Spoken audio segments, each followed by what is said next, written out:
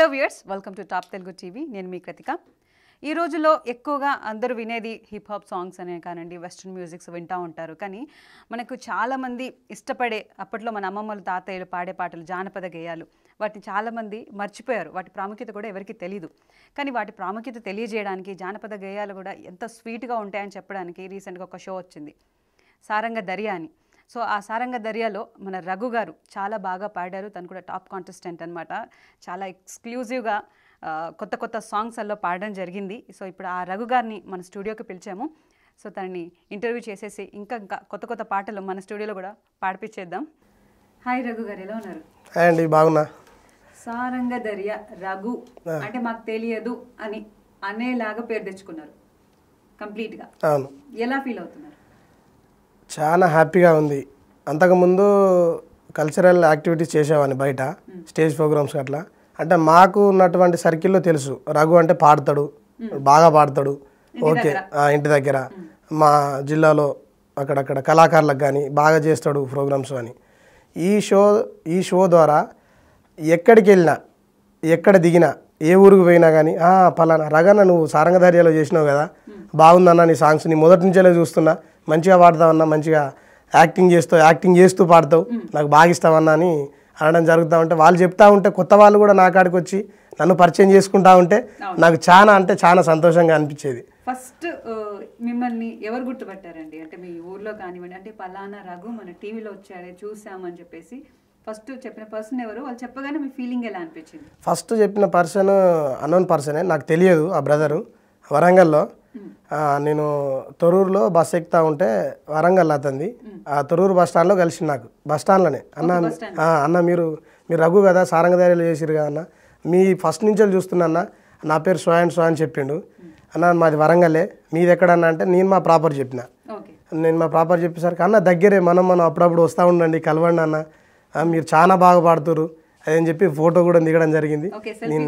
నేను అప్పటికి చాలా అంటే పట్టలేని సంతోషం నాకు, నేనే చాలా హ్యాపీగా ఫీల్ అయ్యా.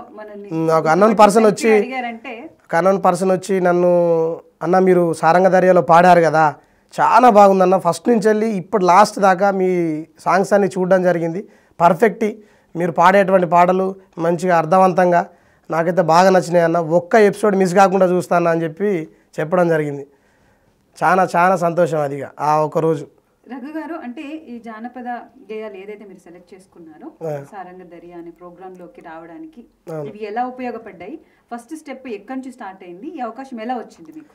ఈ అవకాశం ఎలా వచ్చిందంటే, నేను ప్రోగ్రామ్ చేస్తున్నాగా, బయట స్టేజ్ ప్రోగ్రామ్ చేస్తున్నాగా, నా తోటి కళాకారుడు చిట్టాల ప్రతాప్ అన్న అని తను నాకు చెప్పడం జరిగింది, తమ్ముడు ఇట్లా సారంగ దర్యా ఆడిషన్స్ జరుగుతున్నాయంట, వస్తావా అని.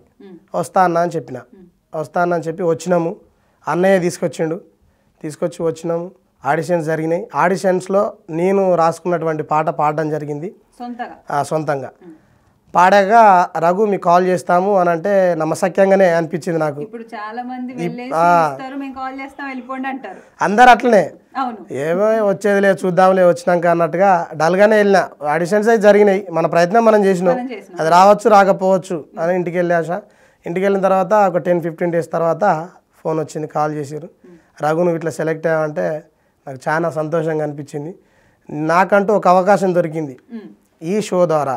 నేనంటూ ఏందో జనాలకి, ఈ కళ పట్ల అందరికీ నేనంటూ ఏందో తెలియాలి అన్నట్టుగా నేను ప్రౌడ్గా ఫీల్ అయ్యా. ఫస్ట్ ఆఫ్ నేను సక్సెస్ అయినట్టే, నా తొలి మెట్టు నేను తప్పకుండా ఎక్స్పెక్ట్ చేయలేదండి.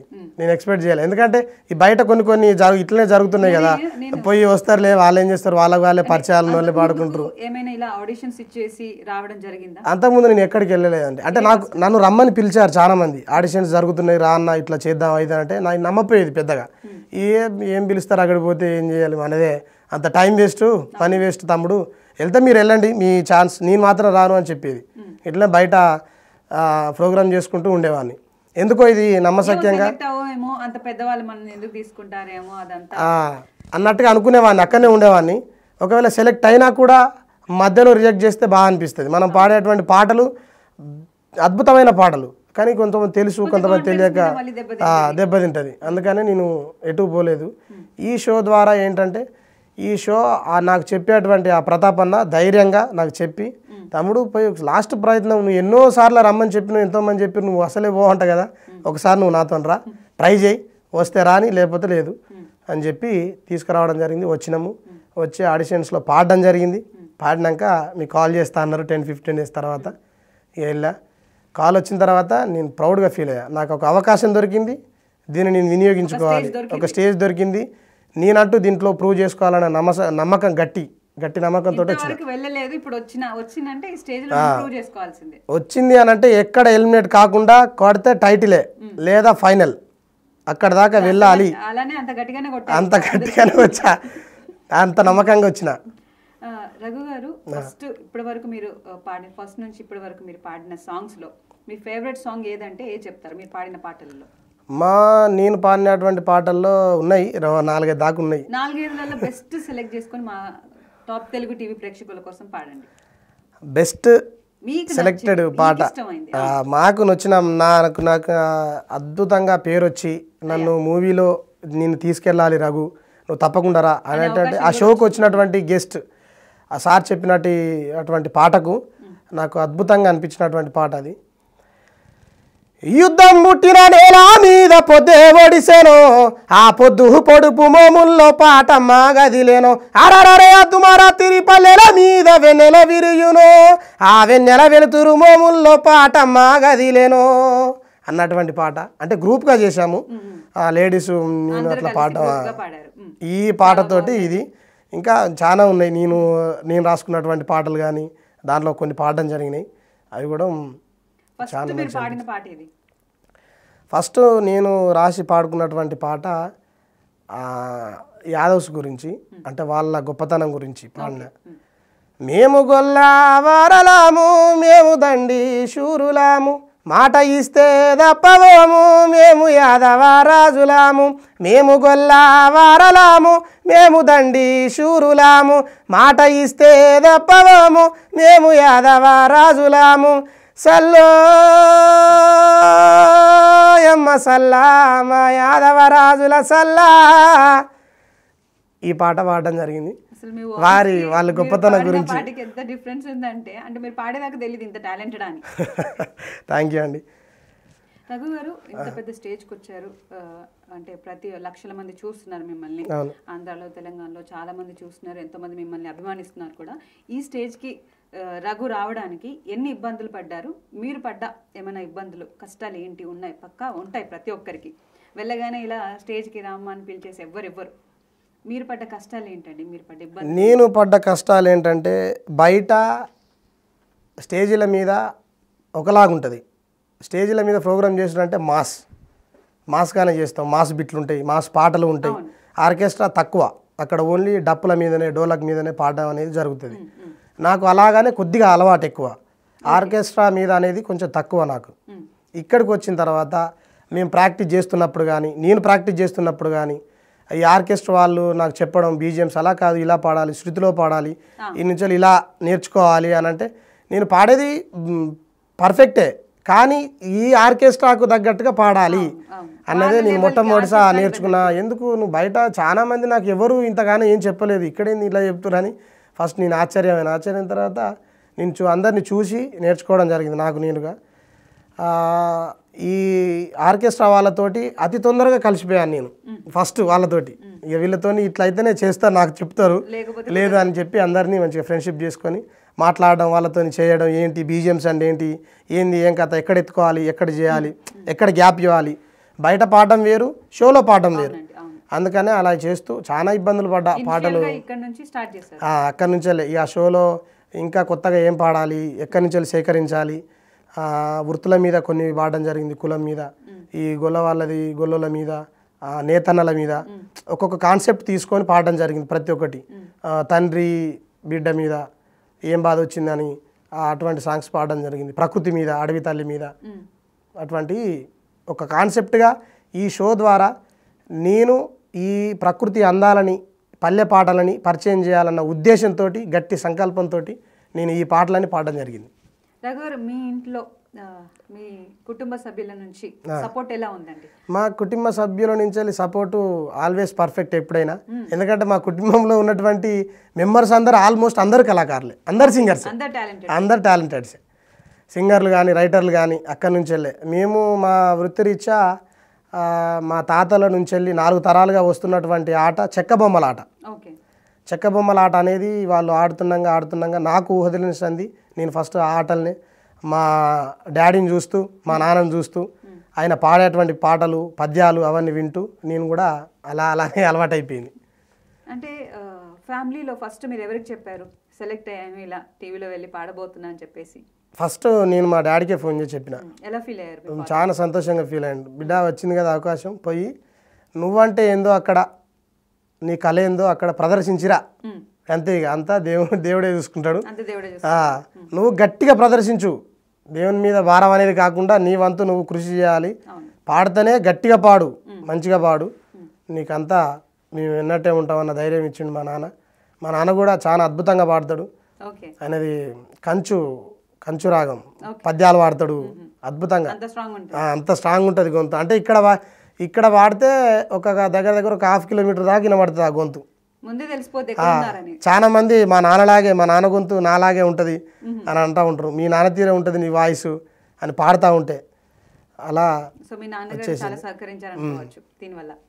మామూలుగా సారంగ దరియా రఘు సింగర్ అనేది మాకు అందరికి తెలుసు, మీ పర్సనల్ లైఫ్ మాకు తెలీదు. మామూలుగా మీరు మీ ప్రాపర్ ఎక్కడండి? మీరు ఏం చదువుకున్నారు, ఏ ఊరు నుంచి వచ్చారు, మా ప్రేక్షకులకు చెప్పండి. మా ప్రాపర్ వచ్చేసి పాత జిల్లాల్లో ఉమ్మడి వరంగల్ జిల్లానే. ఇప్పుడు కొత్తగా కొన్ని జిల్లాలు ఏర్పడ్డాయి కదా, దాంట్లో ములుగు జిల్లా మేడారం దగ్గర ములుగు జిల్లా.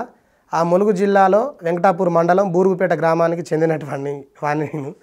ఆ బూరుగుపేట గ్రామం నుంచి వెళ్ళి నేను చదువుకున్నది ఎక్కడ వరకు అంటే 9వ తరగతి చదివా. పెద్దగా చదువుకోలేదు, నాకు అంతగా చదువు అబ్బలే. ఈ పాటలే స్కూల్లో కూడా ఈ పాటలే, నాకు పాట అంటే అంత ప్రాణం. నేను చదివింది 9వ తరగతి అండి. 9 వరకే చదివి ఇక బయట నన్ను ఎక్కడికైనా ప్రోగ్రామ్స్ పిలిస్తే వెళ్ళేవాడిని, ప్రోగ్రాలు చేసేవాడిని. ఇక దాంతో కొనసాగిస్తూ ఉండగా ఈ ఛాన్స్ సారంగ దరియా ఆడిషన్స్ అనేటివి వచ్చింది. ఈ షోకి రావడం జరిగింది. ఈ షోలో లాస్ట్ దాకా నిలబడడం జరిగింది. టైటిల్కి కూడా కొట్లాడడం జరిగింది. చాలా మంది నన్ను ప్రోత్సహించడం కూడా జరిగింది. టైటిల్ నీదే, రాకముందుకే టైటిల్ నీదే, షోలో ఆల్వేస్ పర్ఫెక్ట్ నువ్వు రఘు, ఈ టైటిల్ కనుక నీదే అని చెప్పడం కూడా జరిగింది. చెప్తే నేను నా మనసులో అనుకున్నా, టైటిల్ వచ్చుడు రాకపోవడం దేవుడు ఎరుగు, అది నా అదృష్టం. కానీ నేనంటూ ఈ షోలో ఎవరిని ఇబ్బంది పెట్టకుండా, ఎవరిని కష్టపెట్టకుండా నేనంటూ ఏందో ప్రూవ్ చేసుకున్నా, ఇంతమందిని గెలుచుకున్నా. టైటిల్ గెలవడం ఏమో కానీ 100,000 మందిని గెలుచుకోబోతున్నా అన్న ఒక సంతోషం నాకు చాలు అని చెప్పేసిన. అంటే మీ ఫ్యామిలీ గురించి చెప్పండి. మా ఫ్యామిలీ గురించి అంటే మేము 4 అన్నదమ్ములం. నాకు మా తోడబుట్టింది ఒకటే ఆడబిడ్డ, మా అక్కకు మ్యారీడ్, ఒక కొడుకు. మా 4కి మ్యారేజెస్ అయినాయి. మేము మ్యారీడే. ఇవాళ ఈరోజు నేను ఈ టాప్ తెలుగు న్యూస్ ద్వారా చెప్పాల్సింది ఏంటంటే, మా 3వ బ్రదర్కు ఈరోజే పాప పుట్టడం జరిగింది. అది సంతోషం. ఇక మేము 4 అన్నదమ్ములము. పెద్ద అన్నయ్యదేమో ఫోటోగ్రఫీ అండి, ఈ చెక్క బొమ్మల ఆట ఇది చేస్తూ ఉంటాడు. మా 2వ అన్నయ్య వచ్చేసి తను సీనియర్ కళాకారుడే, ఇదే ఫీల్డ్, ఫోక్ జానపదం అనేది కల్చరల్ యాక్టివిటీస్ బయట చేస్తూ ఉంటాడు. చాలా మంది అతని వెనకాల ఒక టీం అనేది ఉంటుంది, రన్ అవుతూ ఉంటుంది. అతను కూడా పాటలు రాస్తాడు, పాడతాడు. మా 3వ బ్రదర్ కూడా ఫోటోగ్రఫీనే స్టడీ అయిపోయింది. ఇక మాతో పాటు అప్పుడప్పుడు ప్రోగ్రామ్స్ కూడా వస్తూ ఉంటారు. ఎక్కువ శాతం చేసేది నేను మా 2వ బ్రదరే కంప్లీట్గా ఇదే. ఇక ఇది తప్ప మాకు ఏది రాదు అన్నట్టుగా ఈ పాటలతోటే మా జీవనాధారం కొనసాగించడం జరిగిందా. మేము చిన్నతనంలో ఉన్నప్పటి నుంచి వెళ్ళి మా తల్లిదండ్రులు వ్యవసాయం చేయడం జరిగింది. ఇక మేము ఎదిగిన తర్వాత వ్యవసాయం అనేది ఇక వాళ్ళు కొంచెం ఓల్డ్ ఏజ్కి వచ్చేసరికి మాకు శాత కావట్లేదు బిడ్డ, ఇదంటే ఉన్నదే 2 ఎకరాలు, దాన్ని కౌలుకి ఇచ్చారు, ఇంటికాడనే ఉంటారు, అంతే. ఇక ఇంతకంటే డీటెయిల్గా అయితే ఎవరు చెప్పలేదు. ఇంతకంటే డీటెయిల్స్గా ఏం చెప్పలేదు. బాగా చెప్పారు రఘు గారు. అంటే రఘు గారు ఓన్లీ ఫోక్ సాంగ్సే పాడతారా, ఏమైనా మామూలుగా మూవీ సాంగ్స్ కూడా పాడతారా? మూవీ సాంగ్స్ అంటే అప్పుడప్పుడు పాడతా, అంటే నాకు నచ్చినటువంటి సాంగ్స్ ఏమన్నా ఉంటే మూవీ సాంగ్స్ పాడతా పెద్దగా. మీకు ఇష్టమైన హీరో ఎవరండి? ఇష్టమైన హీరో ఎవరు లేరండి, మా డాడే. ఓకే, మన ఇండస్ట్రీలో చెప్పండి, మీరు చెప్పాలి ఎవరో ఒకరు మీరు అభిమానించే హీరో ఎవరో చెప్పండి. అభిమానించే హీరో అంటే రాఘవ లారెన్స్ గారు. ఓకే, ఎందుకంటే అతను మూవీ పరంగా పక్కన పెడితే పర్సనల్ లైఫ్ నాకు చాలా ఇష్టం. పిల్లల్ని చాలా మందిని ఓల్డ్ ఉమెన్స్ వాళ్ళతో మాట్లాడడం, అనాథ పిల్లలతో మాట్లాడడం, వాళ్ళ కష్టాలు తెలుసుకోవడం, సింపుల్గా ఉండడం, ఏదొచ్చినా కూడా చేయడం. చిన్నతనంలో నేను నాకు డ్యాన్స్ అంటే చాలా ఇష్టం. నేను డ్యాన్స్ చేస్తున్నప్పుడు కూడా నేను అప్పుడు సేమ్ అలాగే ఉండేవాడిని, లారెన్స్ గారి తీరుగా. అలానే అనేవారు, నువ్వు లారెన్స్ వైతో అలా అనుకొని ఇలా వచ్చేసా అని చెప్తే అతను నాకు మన తెలుగు ఇండస్ట్రీలో అంటే హీరోస్లలో చెప్పండి. తెలుగు ఇండస్ట్రీలో హీరోస్ అనేది నేను ఎక్కువగా ఇష్టపడేది డైలాగ్స్ పరంగా కానీ, ఎమోషనల్గా చెప్పేటువంటి పరంగా కానీ ఈ హీరో ఉంటే ఈ మూవీ మనం ఒకరి పేరు చెప్తే వాళ్ళు వేరే వాళ్ళు టాలెంటెడ్ కాదని కాదండి, మనం ఇష్టపడే అంటే ఇన్ని డైలాగ్స్లల్లో మనం ఇష్టపడే వాళ్ళు కానీ కొంటెగా మాట్లాడడం, అల్లరల్లరిగా చేయడం హీరోస్లల్లో నాకు ముఖ్యంగా నచ్చినటువంటి హీరో అంటే పర్లేదు ఈ సినిమా ఇతనికి ఇవ్వచ్చు అని చెప్పేటువంటి హీరో రవితేజ. రవితేజ గారు వండర్ఫుల్ చాయిస్. మాస్ మహారాజా. యాక్ట్రెసెస్లో ఎవరు ఇష్టం అండి? హీరోయిన్స్లో అంటే ఎవరు లేరండి. మీ వైఫ్ చూస్తుందని చెప్తున్నారా? లేదు, మా వైఫ్ అనేది కాదు, కానీ నేను పెద్దగా హీరోయిన్స్ని అంత లైక్ చేయను, నాకు రాదు అంత. మేబీ మీ భార్యకి భయపడి చెప్పట్లేదు? అట్లేం లేదు. ఓకే, అంటే మీరు అభిమానించే అంటే డైరెక్టర్స్, మీరు మూవీస్ కూడా చూస్తాం, మన ఇండస్ట్రీలో ఉంటాం కాబట్టి డైరెక్టర్ ఎవరు? నేను అభిమానించేటువంటి డైరెక్టరు అతిపెద్దగా ఒక చరిత్రని సృష్టించి ఒక చరిత్రనే రాయగలిగేటువంటి సత్తా చాలా మంది చెప్పవచ్చు, కానీ నాకు నచ్చినటువంటి కథలలో, అతను చెప్పేటువంటి కథలలో, అతను చూపించేటువంటి కథలలో నాకు డైరెక్టర్ ఇష్టం ఉన్నది రాజమౌళి సార్. ఆయన చాలా అద్భుతంగా, అతను ఒక 1 year బ్యాక్ వెనకకున్నాడు అని అంటే సింహం ఒక కాలు వెనకకేసిందని కాదు, కాడితే మళ్ళీ ఇండస్ట్రీ బద్దలు కావాలి అటువంటి ఆలోచించి రాస్తాడు, అతను ఇష్టం. ఇప్పుడు మీకు సంబంధించిన ప్రొఫెషన్లో సింగర్స్లో మీకు స్ఫూర్తిగా ఉన్న సింగర్ ఎవరు? నాకు స్ఫూర్తిగా ఉన్న సింగరు అరుణోదయ నాగన్న అని విప్లవ సాంగ్స్ పాడతాడు బాగా. నాగన్న పాటలు ఇష్టం, వందే మాత్రం శ్రీనివాస్ గారి సాంగ్స్ ఇష్టం. అలా కాకుండా ఇంకా ఈ జోనర్లో మామూలుగా సింగర్స్ జోనర్స్లో ఎవరు ఇష్టం? ఈ సింగర్స్ జోనర్స్లో నాకు పెద్దగా అంత ఎవరు అంత ఇష్టం లేదు, అంత ఐడియా లేదు, ఇష్టం కూడా లేదు. అంటే అరుణోదయ నాగన్న సాంగ్స్ అనేటివి, ఈ పాట పుట్టిందే ఉద్యమం నుంచి వెళ్ళి, విప్లవ సాంగ్స్ అనేటివి అప్పటి నుంచి వెళ్ళే నేను వినడం, అతని సాంగ్స్ ఫాలో కావడం నాకు చాలా ఇష్టం. నాగన్న సాంగ్స్ అంటే దాంతోపాటుగా వందే మాత్రం శ్రీనివాస్ గారి సాంగ్స్ అన్నా కూడా చాలా ఇష్టం. అతను పాడినటువంటి పల్లె జానపదాలు కానీ అన్నీ ప్రతి ఒక్కటి నేను వింటూ ఉంటా వాళ్ళ సాంగ్స్ ఎక్కువ. ఓకే రఘు, అంటే మీరు చేసిన ప్రోగ్రామ్ సారంగ దర్య ప్రోగ్రాంలో మీరేమైనా అవమానాలు ఎదుర్కొన్నారా? సారంగ దర్య ప్రోగ్రాంలో నేను అవమానాలు ఏమీ ఎదుర్కోలేదండి. కొంచెం మీకు ఎక్కడైనా అన్ఫేర్ జరిగినట్టు ఏమైనా అన్ఫేర్ జరిగినట్టు పెద్దగా ఏమనిపించలేదు. నాకు అందరూ ఒక ఆరోగ్యకరమైనటువంటి షోనే జరిగింది సారంగ దర్యాలో. ప్రతి ఒక్కరు జడ్జెస్ కానీ, యాంకర్ కానీ, నాతో ఉన్నటువంటి కంటెస్టెంట్స్ కానీ, ఆర్కెస్ట్రా డిపార్ట్మెంట్ కానీ, లైట్ డిపార్ట్మెంట్ కానీ, ఆడియో డిపార్ట్మెంట్ కానీ, ప్రతి ఒక్కరిని నేను ఒక కుటుంబంలాగే భావిస్తూ వాళ్ళని మంచి మంచి వరుసతో పిలుస్తూ బాబాయ్, అన్న, తమ్ముడు అని పిలుస్తూ వాళ్ళతోనే కలిసి ఉండడం, అంతగా పెద్దగా నాకు ప్రాబ్లం ఏమనిపించలేదు. సో ఇప్పుడు రఘు గారు సెటిల్ అయిపోయారా లైఫ్లో? మంచి లైఫ్ నేను సెటిల్ చేసుకున్నాను, సక్సెస్ అయ్యాను అని మీకు అనిపిస్తుందా? నేను ఇంకా సెటిల్ కాలేదండి. నేను సెటిల్ అవ్వాలి, నేను ఇంకా మంచి మంచి సాంగ్స్ మూవీలో పాడాలి అని నా గోల్. మూవీలో మంచి మంచి ఐటెం సాంగ్స్ నేనే రాస్తూ నేనే పాడాలన్న ఒక గోల్ ఉండింది.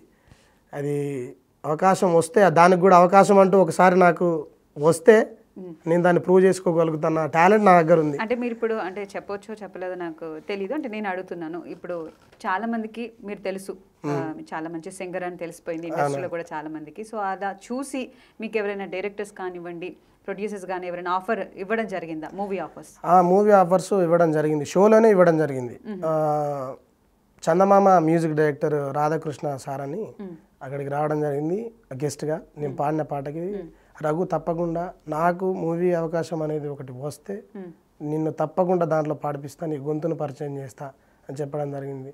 పర్సనల్ గా కాల్ చేసి ఎవరైనా శ్రీ చరణ్ సార్ కానీ నువ్వు తప్పకుండా నన్ను అప్రోచ్ అవ్వు రఘు అని చెప్పడం కూడా జరిగింది. పర్సనల్గా డైరెక్టర్స్ అంటూ ఎవరు ఇంతవరకు కాల్ చేయలేదు, చేస్తా అని చెప్పారు అంతే. ప్రస్తుతానికి అది పెండింగ్లో ఉండిపోయింది అంతే, ఇక పెండింగ్లో ఉండింది.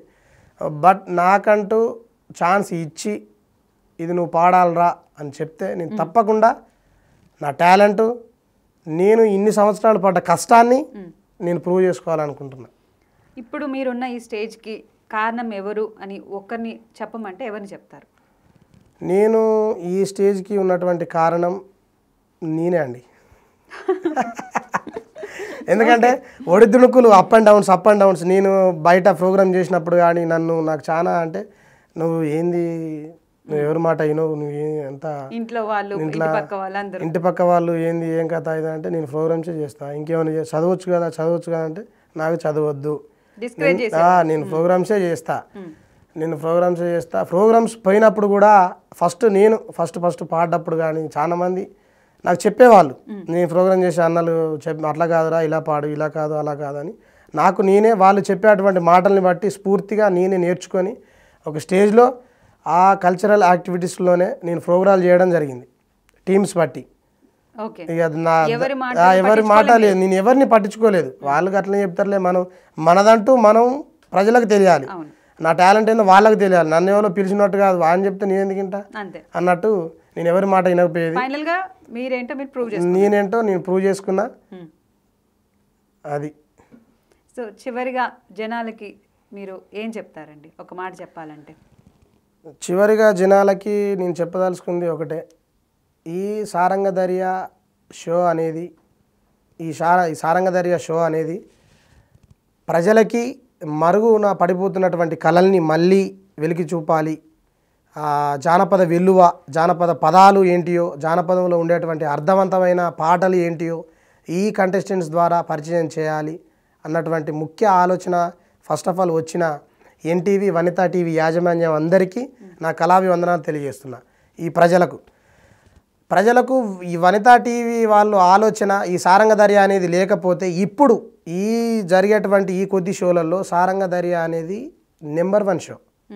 చాలా అంటే అతి తొందరలో ఎక్కువ శాతం క్లిక్ అయిన షో.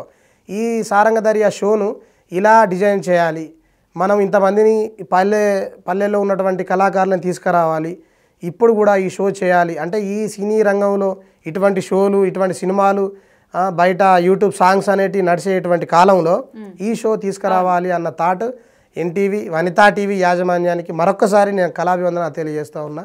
అందులో ప్రజలు కూడా వాళ్ళ పాటలు, ఇంటికాడ నాయనమ్మలు కానీ తాతమ్మలు కానీ వాళ్ళ పాటలు ఇప్పుడు ఈ షో ద్వారా గుర్తు చేయడం, కొంతమందికి ఇంట్రెస్ట్ ఉంటే మళ్ళీ సెకండ్ సీజన్ అనేది జరిగితే నేను రావడం, నాకు కూడా చాలామంది కొంతమంది ఫోన్ చేసిర్రు, రగన్న ఈ షో కనుక మళ్ళీ సెకండ్ సీజన్ కనుక స్టార్ట్ చేస్తే తప్పకుండా నాకు చెప్పన్నా, నేను వస్తా, నేను ఆల్రెడీ సేకరిస్తూ ఉన్నా, స్టార్ట్ చేసుకొని పెట్టుకున్నా ఉన్నారు దగ్గర. మరొక్కసారి నేను కోరుకునేది ఏంటంటే ఈ సారంగ దరియా సెకండ్ సీజన్ నా మనస్ఫూర్తిగా జరగాలి, ఇంకింత అర్థవంతంగా పాటలు ఉన్నాయి, వస్తారు కంటెస్టెంట్స్ అని ఎన్టీవీ వనితా టీవీ యాజమాన్యాన్ని నేను కోరుకుంటా ఉన్నా ఈ టాప్ తెలుగు న్యూస్ ద్వారా ఈరోజు. ఇక అంతే, నేను ప్రజలకు చెప్పాల్సింది నన్ను ఆదరిస్తూ నా పాటల్ని వింటూ నన్ను ఇంకింత బాగా పాడగలుగుతాడు, ఇంకింత అప్రోచ్ చేయొచ్చు, ఇతన్ని ఇంకింత ఎంకరేజ్మెంట్ చేయొచ్చు అన్నటువంటి నన్ను కలిసినటువంటి ప్రేక్షక మహాశయులందరికీ నా కళాబంధన తెలియజేసుకుంటా ఉన్నా. సో చివరిగా రఘు గారు ఒక 1 minute మంచి సాంగ్, ఒక జానపద గేయం మా ప్రేక్షకుల కోసం పాడండి. జానపద గేయాలు అంటే షోలో పాడుకున్నటువంటి నా పాట,